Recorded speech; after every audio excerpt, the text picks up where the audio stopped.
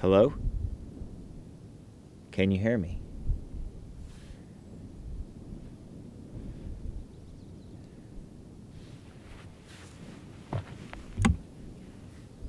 Welcome to the Missouri River. My name is Steve Snell, and welcome to Adventure Art on the Mighty Mo, a painting show about paddling the entire Missouri River. Over the course of 3 months, I will paddle over 2,300 miles. I will live in a tent. I will look for adventure. I will paint a lot of paintings. This is Adventure Art on the Mighty Mo.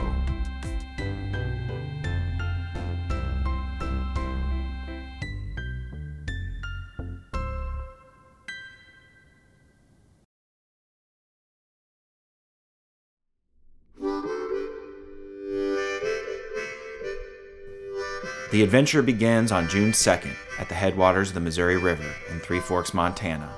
This is the confluence of the Jefferson, Madison, and Gallatin rivers, and where the Missouri officially starts. From here, I will paddle over 2,300 miles, through 7 states, across 9 lakes, and around 15 dams to the confluence of the Mississippi River in St. Louis, Missouri. The Missouri is the longest river in North America. It is both wild and heavily managed by the Army Corps of Engineers for navigation, recreation, hydroelectricity, and flood control purposes. There is no simple description for this river as it changes significantly as it makes its way across the middle half of the United States. It is not the most popular river to paddle, but that is part of the appeal. One can pretty much have it to themselves for days at a time and achieve a feeling of being truly alone. It is full of history and there are plenty of unknowns. It is well suited for adventure and art making. It will not be easy, but I'm pretty sure I can do it.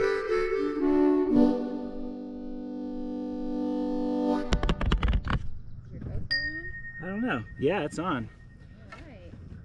Bye-bye, Dada. We love you. You can do it. Love you guys too. Woo woo! Oops, wrong way. Bye, Ezzy. Bye. Love you. Love you too.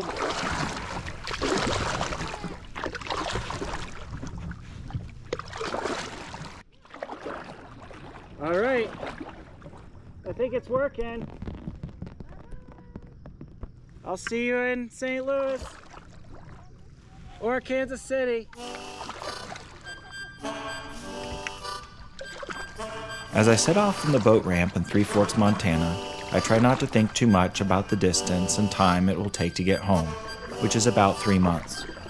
I am not an expert paddler, but I do take precautions, prepare ahead of time, and know what I am doing to some degree. I have spent the past several months dehydrating food, gathering supplies, and figuring out a plan.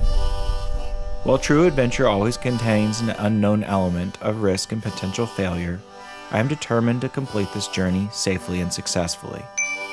My background is in art. I have been undertaking adventures in search of it for over a decade now, and my first boat was that of a couch. I also have a cardboard replica of Lewis and Clark's keelboat, and dream one day about floating a giant pretzel across the state of Missouri. As many artists have and do, I look to the river for creative inspiration. While this is my most ambitious adventure yet, I figure I will learn a lot about paddling as I go, and there is plenty of time and miles ahead to get to know my boat. My boat is a 16.5-foot solo canoe with a custom cover and foot-controlled rudder system. I recently purchased it off of the Craigslist classifieds and had just enough time to test it out once on the river before heading up north to Montana. It is a great boat. I am able to carry up to a week's worth of water, a month's supply of food, and 60 sheets of watercolor paper at any one time.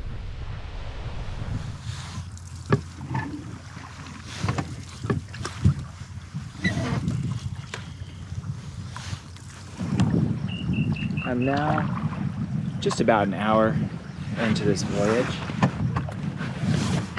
that could very well take me over 3 months, and I think I just need to refocus my mind that this is now my reality. I hope this is really what I want. I think that's the main thought that's going through my head right now, because I'm stuck with it.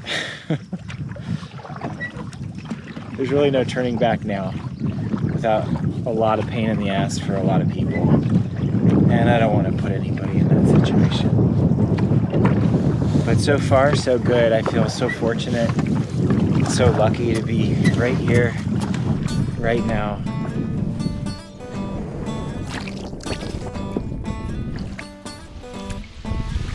The river in this section is quick, shallow, and lined with hills of sage and exposed rock.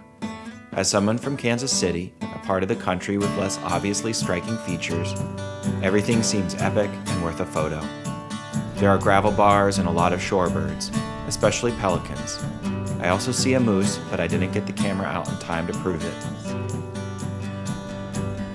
Within a day's paddle, I reach the very first dam. It is a short portage from here to the downstream campground where I meet a man named Jack, or Pot Roast Jack as he is known by some. Together we eat pot roast, drink cold beer, and talk about the river. It is a wonderful first day.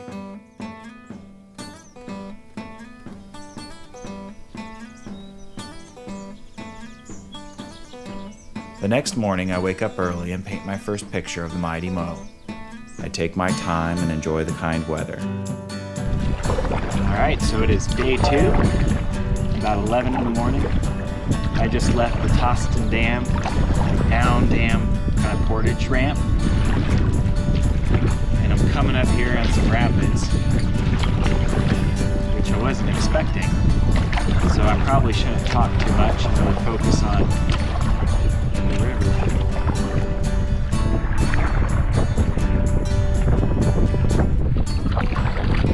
Well, I'm coming up on Townsend. It's starting to rain. I continue paddling through this uppermost section, and by the end of day 2 reach the first sizable body of water on my journey. Canyon Ferry Lake lies near Helena, Montana, and is roughly 25 miles long. The wind can whip up sizable waves here, and with a thunderstorm approaching, I paddle quickly to make camp. I have just enough time to set up my tent before the storm hits. After it passes, I make another painting, eat dinner, enjoy some chocolates, and go to bed.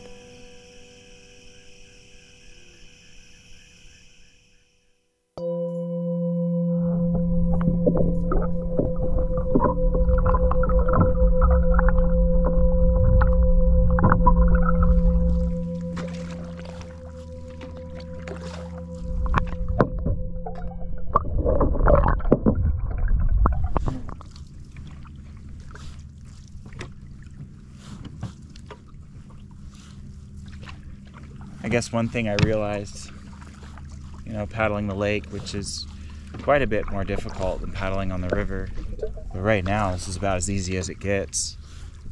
There's hardly any waves except for the wake created by boats. Hardly any wind. And that just kind of makes me realize when I hit the big lakes, it's gonna be really hard. But I'll get there when I get there. Looks like rain ahead. My goal today is to get to As I paddle across Canyon Ferry Lake, I begin to find a new routine. I keep to the western shoreline and take in the geological changes and strange-seeming rocks. The cliff swallows keep me company and fish play in the shallows. It is about 15 miles to a floater's camp called Mahogany Cove, where I will stay the night. I make it there just before another storm hits. I have the camp to myself, and it is the perfect place to paint. So here's my painting spot. Not bad, huh? And there's my camping spot down there. And I'm the only one around that I'm aware of. This is a boater's camp, so you can't drive or pack in, you gotta float in. And so I walked up here to this little outlook here. And it's just amazing. There's Mahogany Cove. There's Canyon Ferry Lake.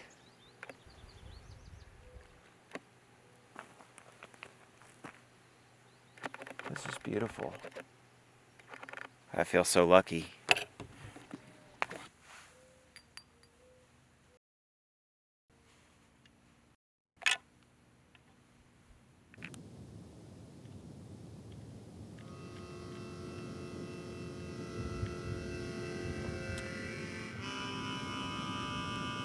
What can I tell you? Portaging, or portaging, depending on how you call it, is basically when you're taking a canoe or a boat around a dam or an impassable area. There are 13, I believe, of these dams that I will eventually need to portage, or portage as I call it, on my journey. The next one is actually tomorrow, and I will be getting a ride by a man named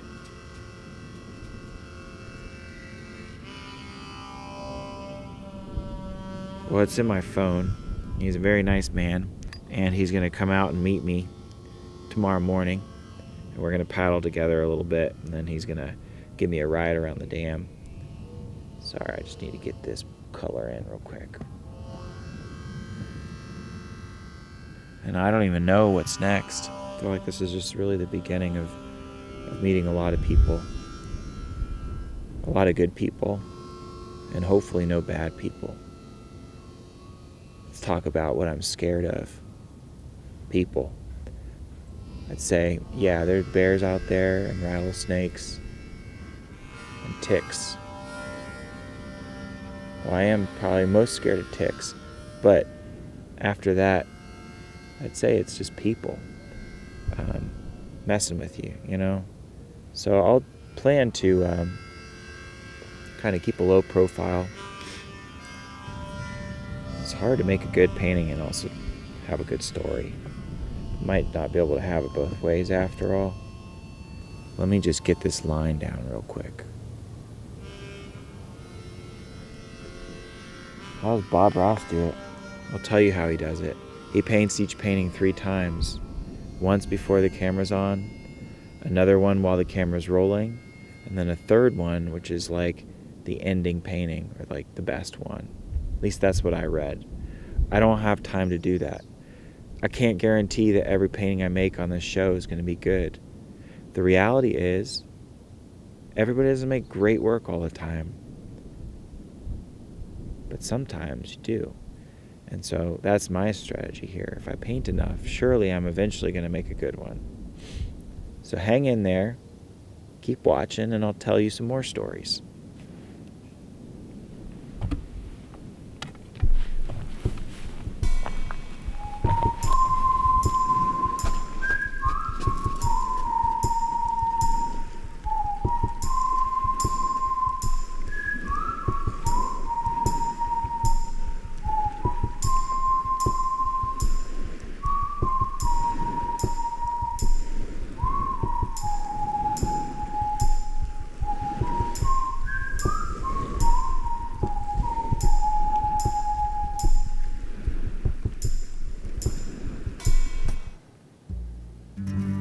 Final thoughts of episode 1. I probably have some work to do on my storytelling. I'll probably have better stories for you by the next time I film. What I can say, my thoughts here, are that I'm excited, morale is still high. I'm nervous that this is going to be way harder than I could have even thought it was going to be. I miss my kid, and I miss my wife, and I love them both very much. But I'm also ready for this unknown. And I'm going to get home to them, and I'm going to come back